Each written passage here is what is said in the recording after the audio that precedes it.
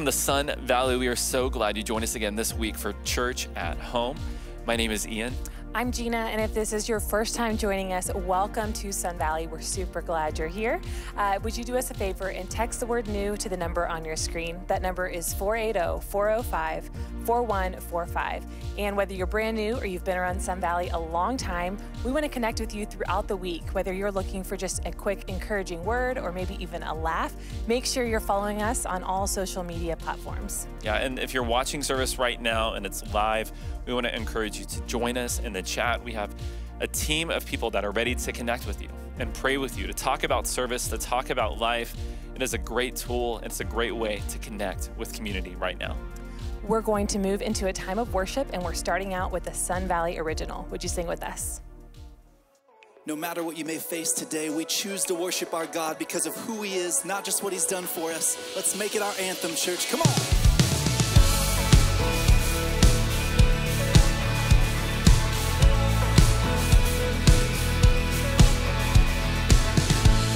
Steadfast love never ceases.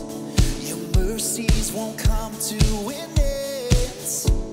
Your grace is made new every morning, and great is your faithfulness. Your strength overcomes all my weakness. Your comfort won't come to an end. Your wondrous joy isn't changing, and great is your faithfulness. We will lift our voice to declare your love. We will lift our hands to abandon all, God, for who you are, not just what you've done. This is our anthem, this is our song. Oh, oh, this is our song. Oh, your peace brings us light in the darkness. Your power won't come to an end. Your promise brings hope in our waiting, and great is your faithfulness. We will lift our voice to declare your love. We will lift our hands to abandon all, God, for who you are, not just what you've done. This is our anthem, this is our song. Let's celebrate who God is in this place. Come on.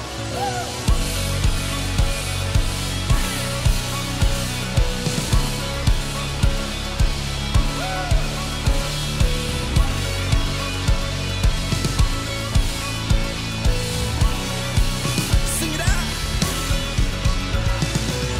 We will lift our voice to declare your love. We will lift our hands to abandon all, God, for who you are, not just what you've done. This is our anthem. We will lift our voice to declare your love. We will lift our hands to abandon all, God, for who you are, not just what you've done. This is our anthem, this is our song. Oh, oh, this is our song. Oh, oh, this is our song. Let's continue to sing his praises. God is so worthy. He is doing a new thing, and we are going to worship him together. Come on, church, let's have some fun.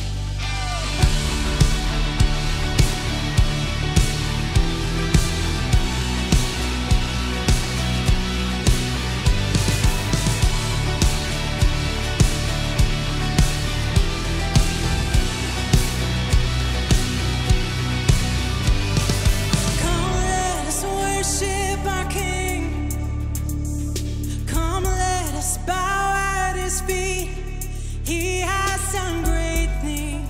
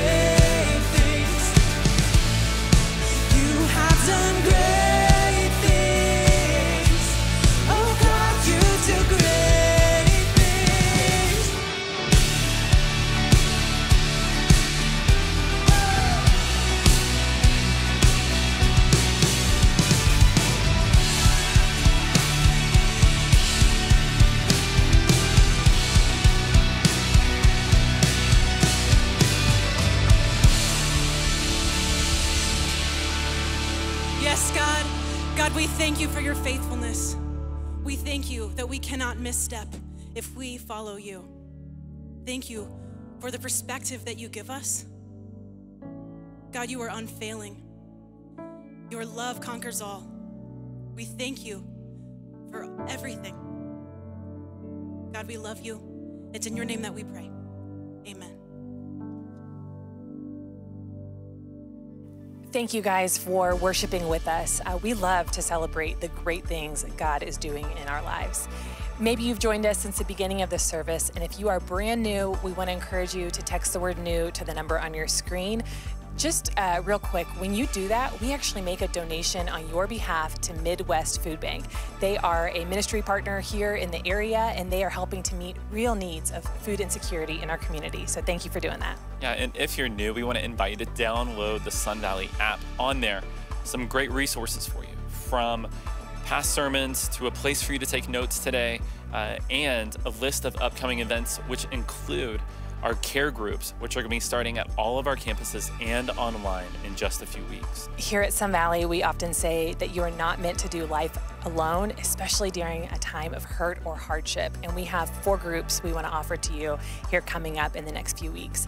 We have grief share, divorce care, abortion recovery, and abuse recovery. And you can find out more information or sign up at care.sv.cc. And CR remains a great option for all of us with the various hurts, habits, and hangups that we all have. You can find out more information about CR at the same website, care.sv.cc. From the team at Sun Valley, we want to thank you so much for your continued generosity. Over the course of this season, we've been able to reach more people and care for more specific needs than we ever have before. Whether it's meeting tangible and physical needs of somebody, caring for them emotionally, helping people get into counseling, because of your generosity, we've been able to care for more people than we ever have. So thank you so much. You can continue to give online or via check in the mail. We're now going to join Robert, our teaching pastor, as he continues in our series on hope. Our Father, in heaven, hallowed be your name. Your kingdom come.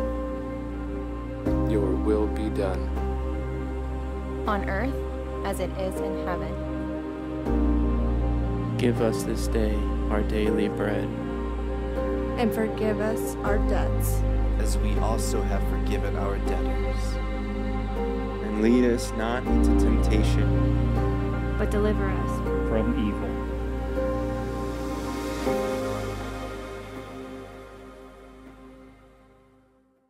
Well, hey, everybody. Thanks for joining us for Church Online. My name's Robert. I'm the teaching pastor here at Sun Valley. And before we dive into what we're going to be talking about, I just want to pause and I want to say thanks to some individuals, in fact, a lot of individuals. So last week, we began regathering on our campuses for services for the first time since all this craziness went down. And going into that weekend, I was a little bit nervous. First, is anybody going to show up? And then second, are we going to have the leaders, the volunteers needed in order to care for the guests who show up? And I was able to go to a couple of our different campuses and see in the kids areas and the student areas and guest services and in the parking lot. And I was just so overwhelmed with so many of you who stepped up to serve, not just to go to church, but to be the church. And so I just wanted right out of the gate to say thank you. Thank you for serving. Thank you for using the gifts God's given you for the sake of others. And all the people I talked to, they were just overflowing with joy and the joy of being able to serve other people. It's just part of how God has wired us. And I know some of you, you're watching online because you're not comfortable gathering yet, and that is okay. And a lot of you who have said, hey, I'm going to continue to be a part of the church online, that's great. And a lot of you have also stepped up to serve. A lot of you have been leading online small groups. And so I want to say thank you to you. Some of you, you delivered boxes throughout the summer so that people could experience summer camp for their kids at home. Many of you delivered food to people who couldn't get it or didn't feel safe going out, and you delivered food to those who had need. And this weekend, we're celebrating baptisms. And if you've been around Sun Valley for a while, typically we do baptisms in the room and there's a pool and we're dunking people and it's a big party. This year, we're doing it a little bit different. And baptisms are in homes.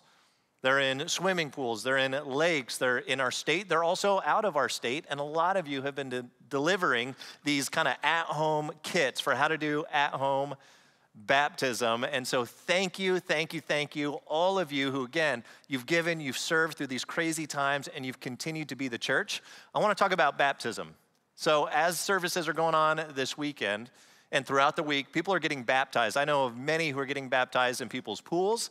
And what they're doing is they are just celebrating their inward decision to say yes to following Jesus. Jesus teaches us to do that through baptism. And so I want to encourage you, if you're like, hey, I didn't know we were doing that, or I missed out on that. If you've said yes to Jesus and you've not yet been baptized, I want to invite you to be baptized. And in fact, you can register by going to baptism.sv.cc. And here's what that's going to do. If you register at baptism.sv.cc, we're going to get you one of these kits. In the next few days, and if you're like, hey, I'm not near a campus or whatever, we'll still find a way to get it to you, even if we have to mail it to you. And you'll get everything in this kit, including the limited edition New Life Sun Valley 2020 COVID t-shirt, okay? In the year of all the craziness, normally our baptism shirts, it's a big water droplet. We came up with a new one just for you, and so we'll send that to you. And also, if you're like, hey, I want to baptize somebody, we'll get you a shirt as well. And part of the kit, we even have a little laminated what to say when you're baptizing somebody, so you don't have to like, I don't know what to say if I'm going to be the one baptizing somebody. We've got everything covered. We have videos walking you through how to do that, and we want to celebrate that together. So that being said, we're asking that everybody who's baptizing, getting baptized, would you get your cell phone, would you take pictures, and then would you hashtag it SV Baptism? And in the next couple weeks, we're going to be celebrating that as a church, all the people who are getting baptized again in our state and across the country. And if you're like, what's a hashtag? Ask your kids, and they will set you up with your own, like, here's how to do it. Maybe they'll get you an Instagram account or whatever, but hashtag SV Baptism, and then we're going to be celebrating that here in the next couple weeks. Well, we're in a series on hope. And I don't know if you know this, but all of us could use a little bit of hope right now. And there's been, again, all this crazy season, and the Bible gives us so much to be hopeful for. And specifically, there's this prayer that Jesus teaches us to pray. And in this prayer, there's the antidote to hopelessness. Throughout this prayer, there's these things that Jesus is teaching us when you pray, because a lot of us, we just kind of pray like, God, I want this, or God, I need this. And Jesus says there's more to prayer. It's relational. Let me teach you how to pray. And so it's called the Lord's Prayer. Even if you've never been to church, you might be familiar with this prayer, but here it is. It's in Matthew chapter 6. And this is Jesus talking. He says, this then is how you should pray. He says, pray like this. You don't have to pray these exact words, but this is a framework for us to pray. Our Father in heaven. And Chad talked about this last week. It's relational between us and our Heavenly Father, the God of the universe who loves you, no matter who you are, what you've done, what's been done to you. It's relational. Our Father in heaven, hallowed be your name, meaning God is holy. He is set apart. Your kingdom come, and this is what we're going to be talking about today. Your kingdom come. Your will be done on earth as it is in heaven. Give us today our daily bread, and forgive us our debts, as we also have forgiven our debtors. And lead us not into temptation, but deliver us from the evil one. So in the heart of this prayer, Jesus says, I want you to pray this, your kingdom come. Now here's the challenge with this, is you and I, we have our little kingdoms. We have our own little, what matters to us and what's important to us, and we're trying to build up our little tiny kingdoms. But then Jesus says, I want you to pray this. I want you to pray to God, God, your kingdom come. God's kingdom, the ways of God's kingdom, the culture of God's kingdom. God, your kingdom come, your will be done on earth as it is in heaven. And so Jesus is teaching us to pray, God, it's not about my little kingdom, it's about your kingdom. And in heaven, the ways of heaven, the culture of heaven. And if you're like, what is the culture of heaven like? In this passage, it's Matthew chapter 6. All around it, Matthew 5, 6, and 7 is what's called the Sermon on the Mount. And in the Sermon on the Mount, Jesus is teaching us about the culture of heaven. about how his kingdom operates. And so we are to pray, God, may the ways of heaven be lived out here on earth. As we are led by God's Spirit through his church, we are to take this culture, his kingdom, the ways of heaven, and live it out here on the earth. But listen, it's about his name. It's about his kingdom. It's about his will, not ours. So in the heart of the prayer, we're going, okay, God, your kingdom come. And in fact, you and I, as followers of Jesus, if you've put your trust in Jesus, we are a part of that kingdom. We are citizens of heaven. And so we're to take those ways of heaven, live them out on earth. But here's where we tend to lose hope in God's kingdom. Here's where I've seen this happen. I've experienced this in my own life. We tend to lose hope in God's kingdom whenever you and we face suffering.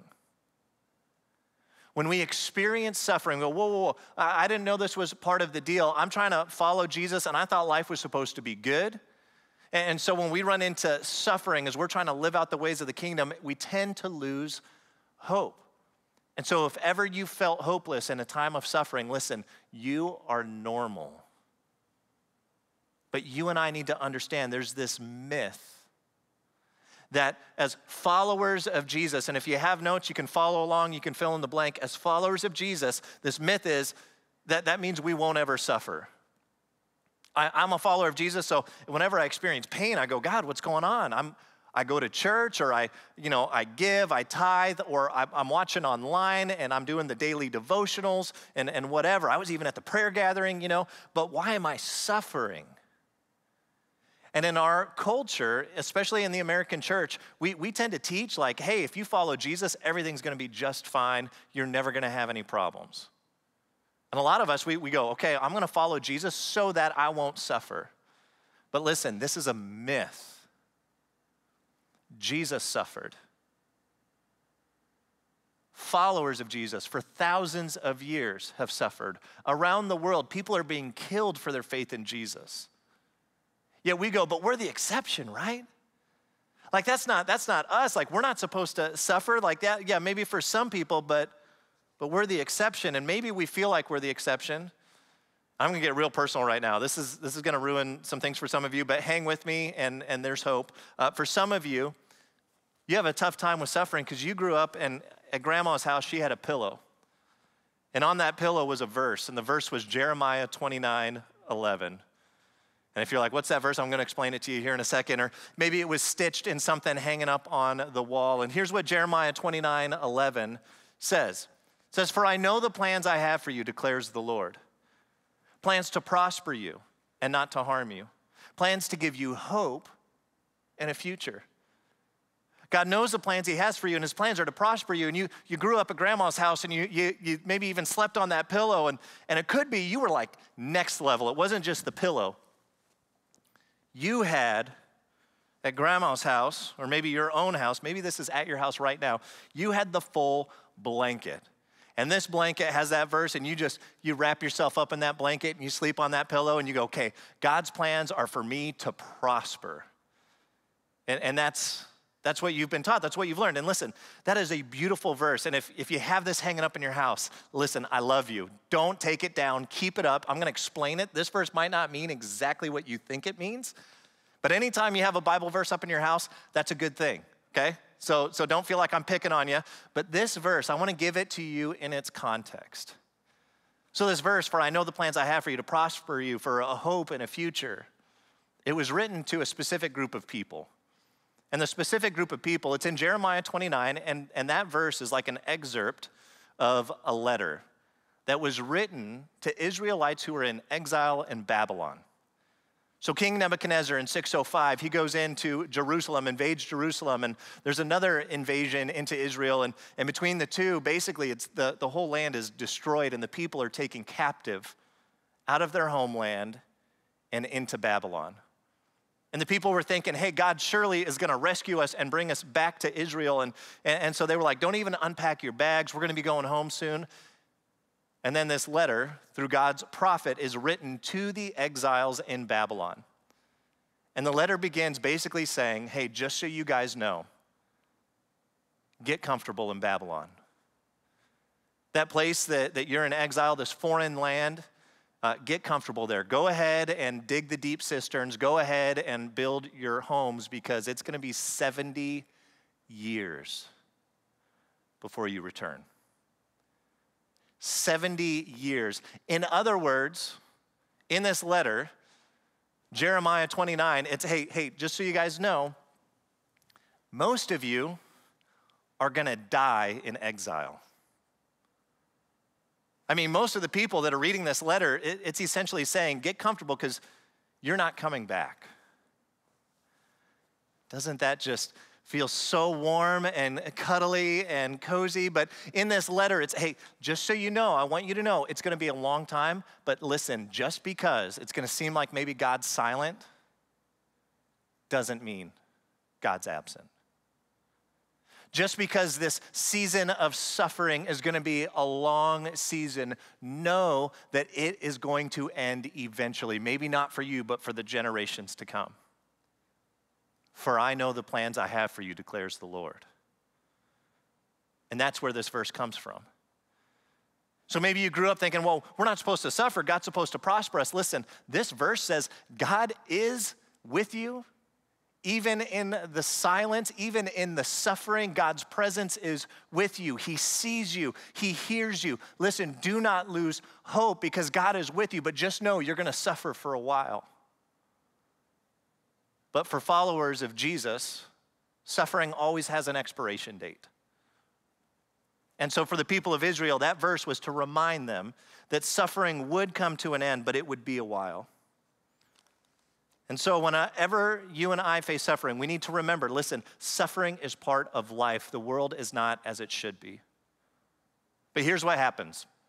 This is true for you. This is true for me. This is true for all of us. Whenever we face suffering, we don't just remain neutral. It doesn't just happen to us and it doesn't affect us either. We are going to press in to God.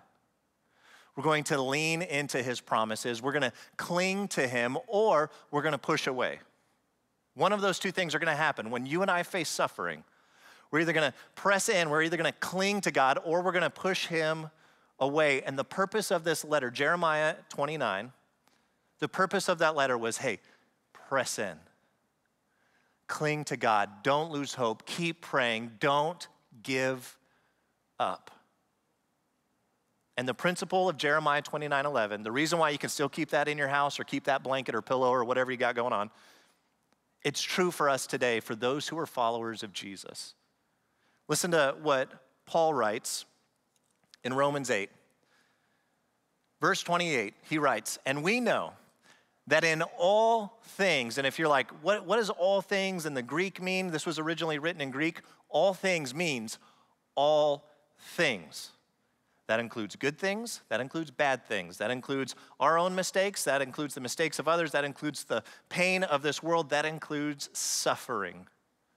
That in all things, God works for the good of those who love him, who have been called according to his purpose. In other words, God has a hope and a future for you. God has good for you ahead of you, that what is ahead of you, God is working even what is bad in this world, even what is wrong in this world. We have a hope and we have a future for those who love God, who have been called according to his purpose. Suffering happens. This is a part of life. And God's plan, at some point in Revelation 21, it says, God is going to put an end to all pain.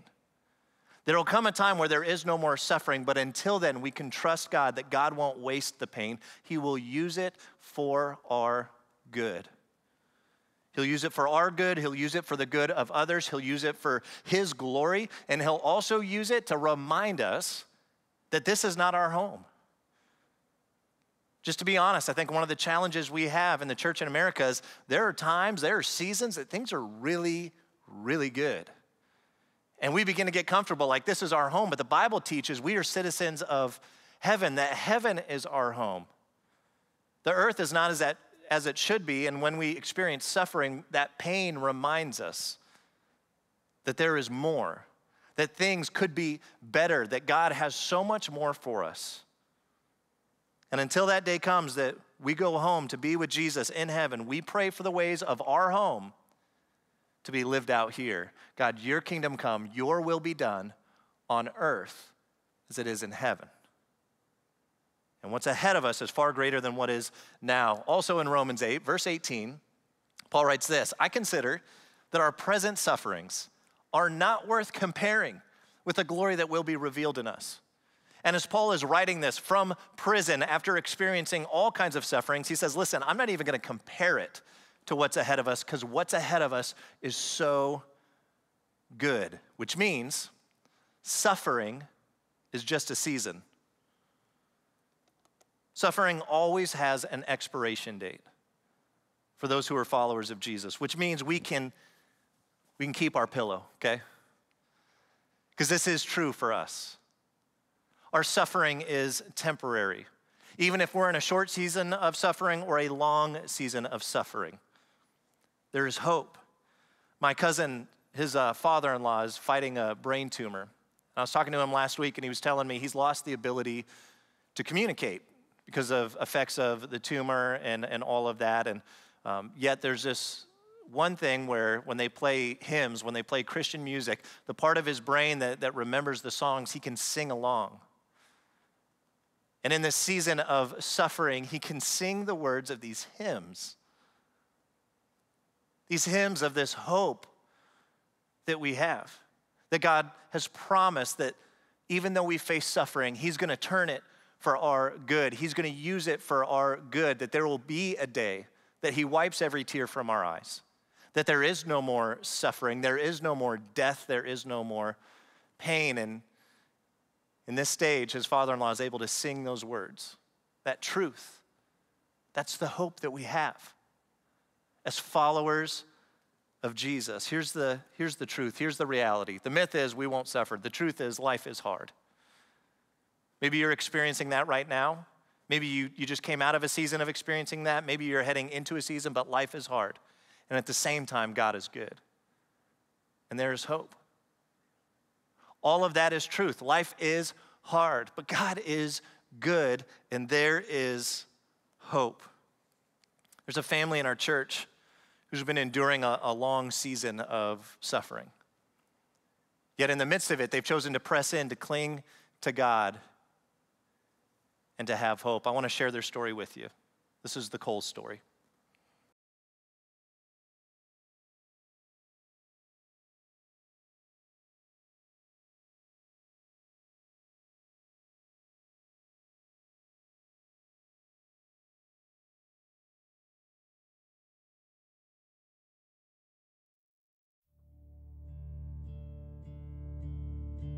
Hi, we're Mike and Becky Cole, and we've been going to Sun Valley for 5 to 7 years. My grandson Wade was a terrific kid. He had just graduated from Corona High School. He had a scholarship to ASU, a full scholarship. He just loved life, and he just lived life large. And he was in everything. He was in rugby and choir and drama, and very, very talented young man, but he cared about everybody. Wade and his friends decided that they wanted to do this hike, and it was Mount Humphreys, and it's the highest peak outside of Flagstaff. And they went up there, 3 of them, on July 20th of 2016, and they got to the top, and the weather just changed. The clouds rolled in, and they were almost to the top. They got to the top, and there were something like 110 lightning strikes during an hour, about 1 o'clock in the afternoon. It was monsoon season, and they were all 3 hit by lightning, and my grandson was killed. Wade was dead. Another boy was paralyzed, and the third boy was in good enough shape to help get the paralyzed one back down. I got a phone call from my daughter. So we went over, and there were police cars all over, up and down her street. And I knew something really bad had happened. So I went in, and her husband, Brad, Wade's stepfather, ran up to me and grabbed me and said, Wade was killed on Mount Humphreys today. And I just kind of lost it. And I just screamed, no, God, not Wade. I just couldn't believe it. I was just in shock, and watching all the other family members react to it as well. But personally, inside, I just kept saying, you know, Jesus, help us. You know, help us here. I was mad at God. I said, you know, you just can't do this. You can't take Wade. And then it wasn't very long, maybe an hour or two later, I thought, man, God, I need you now more than ever. I didn't know where to turn, but I did know that I had a host of friends that would pray. And I immediately that night just texted a bunch of people, this is what happened, please pray for us. I wanted to really feel the comfort of Jesus. I really wanted to know that he loved me and that he was going to hold me through this whole new experience, this new thing that I've never experienced before, losing somebody so suddenly, so young. You know, grief is hard, and it kind of takes on a life of its own. I was just going through the motions, but I was trying to stay busy till I could, you know, it was almost damage control. Just the friends, the people that were caring enough to listen to my story and tell it about Wade over and over and over again the first 6 months or a year. I mean, that's all I talked about. And they were patient and kind enough, and they listened. And they didn't try to say, I know how you feel. Our oldest granddaughter decided that she wanted to do something, and so she decided she would make a little wristband. Well, she made his name a lot about his attributes. And so she did the W for wise, and A for attitude, and D for dedication, E for his energy. You know, when after Wade died, I realized how important each moment is. Yeah. You know, each day, each month, each year. As much as there is no answer to this, we know that he touched a lot of lives, and I'm comforted by that. When there was a celebration of his life, we were like so surprised of all the people that he touched and all the people that came up and said, he came early to school and helped me study for a chemistry test, or he helped me learn how to skateboard. It was just filled with people and stories, just way more influence than we realized. He loved Jesus, he loved his faith, and he was telling all of his friends, and he was trying to, you know, make sure that they all knew Jesus. And it was just wonderful to see the ripple of how many people wanted to live life large like Wade did.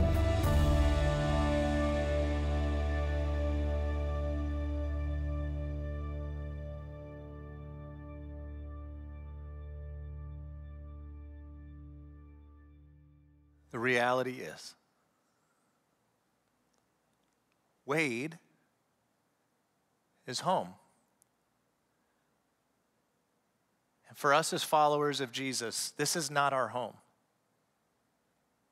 Our home is in heaven with Jesus. And until we are home, we pray, may the ways of heaven, God, your kingdom, your will be done on earth, just as it is in heaven.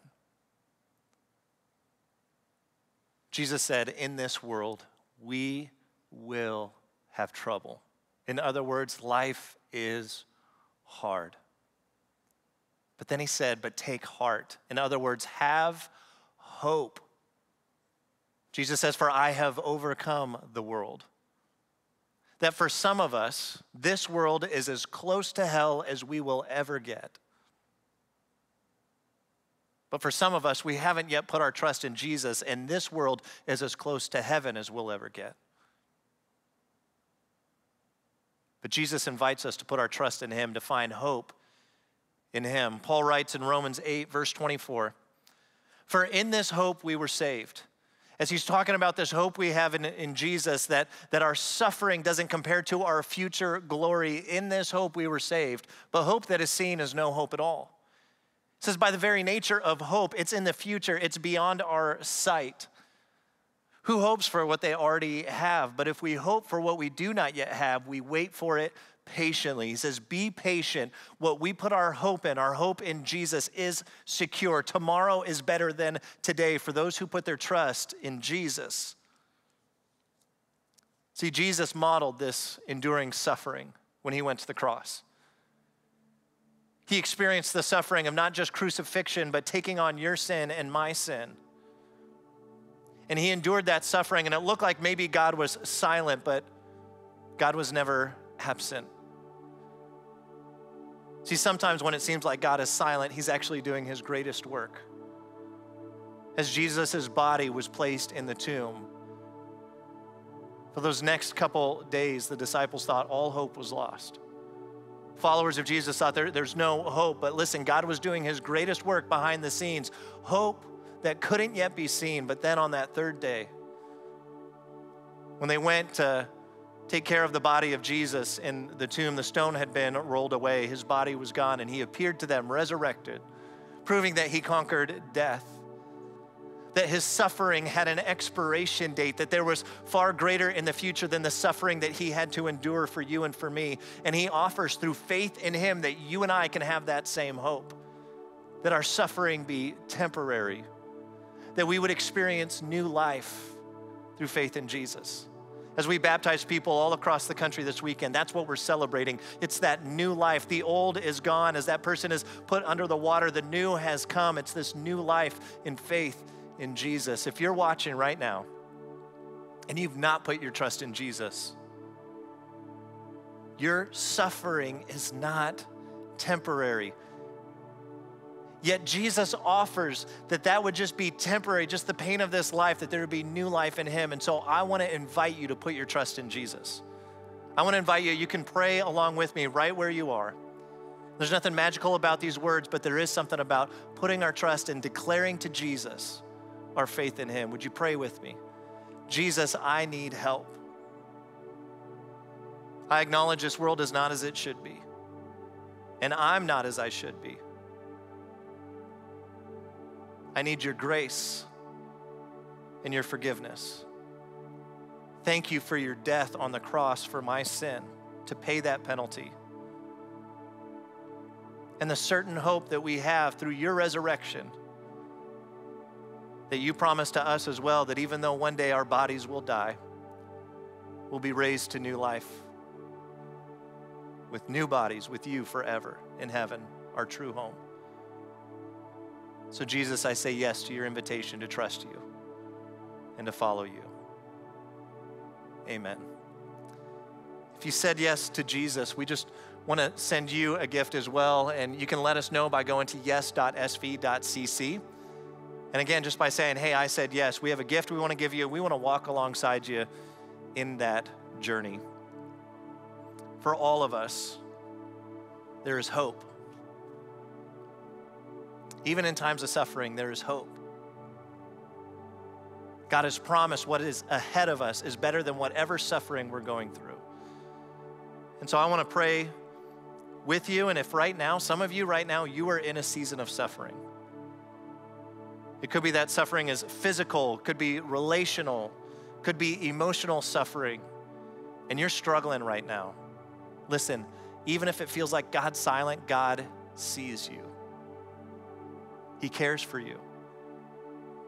He has a plan for you. He has a hope for you. He has a future for you.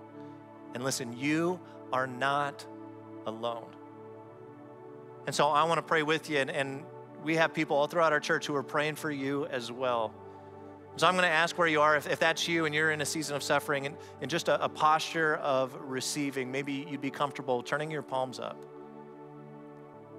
And let's pray together. Father, we need you. God, this world is hard. Life is hard. And it could be some of us, we're carrying this burden of suffering. It could be there's something going on with us. It could be there's something going on with somebody we love, somebody we care about. And God, it's hard to see the end in sight. And so, Holy Spirit, would you come? Would you fill us with your peace? Would you remind us that our hope is secure? And Father, would your kingdom come? Would your will be done on earth as it is in heaven? Comfort us. Be with us. Hear our prayers. Even though we face suffering, God, you promise to see us through it. Would you walk alongside us? Would you see us through the suffering? And that whatever darkness we're facing, God, we trust that there is a dawn coming, a new day coming. And so we wait patiently. We pray these things in Jesus' name. Amen.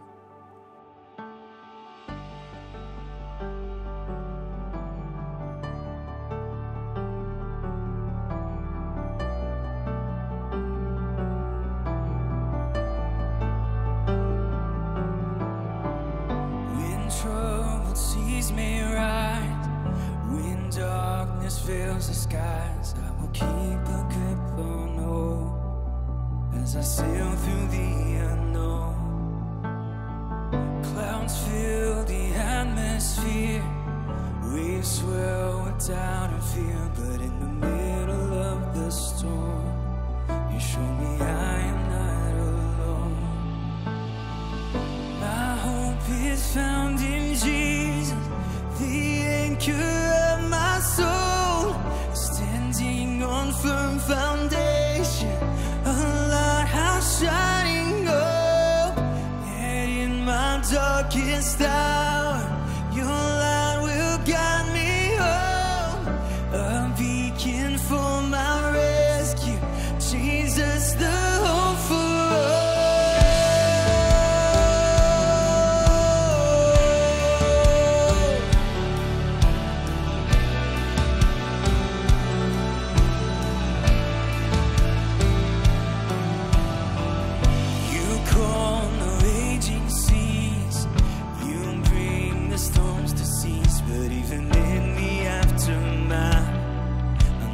Trouble too shall pass.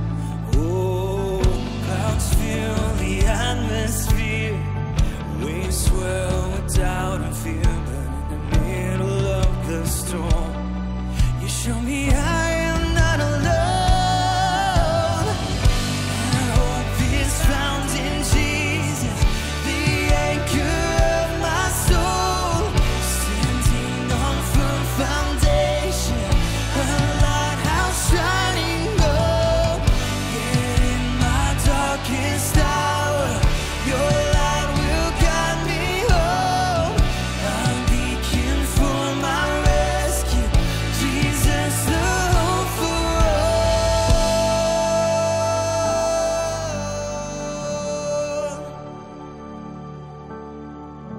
He's our hope.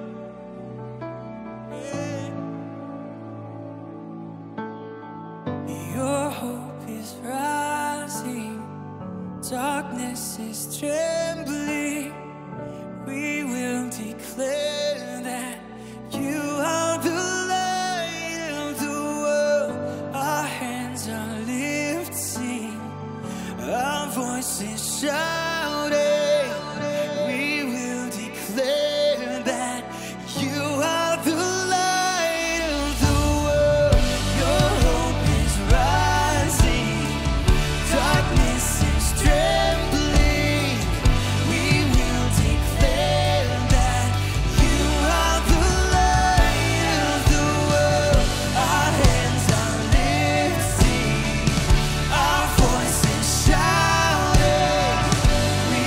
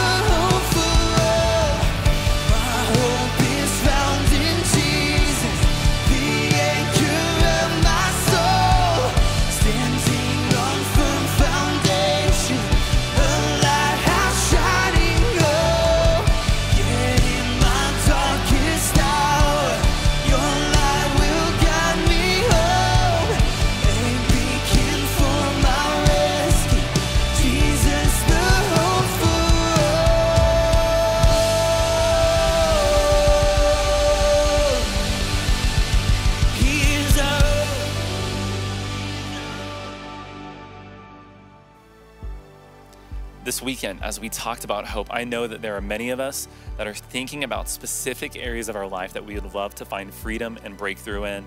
We want to remind you that our care groups are kicking off in just a few weeks. You can find out more information about what groups we're offering, where they are, when they are, at care.sv.cc. And we are looking forward to praying and worshiping with you this week at our midweek prayer and worship gathering, Wednesday night, 7 p.m. online at live.sv.cc. Have a great week.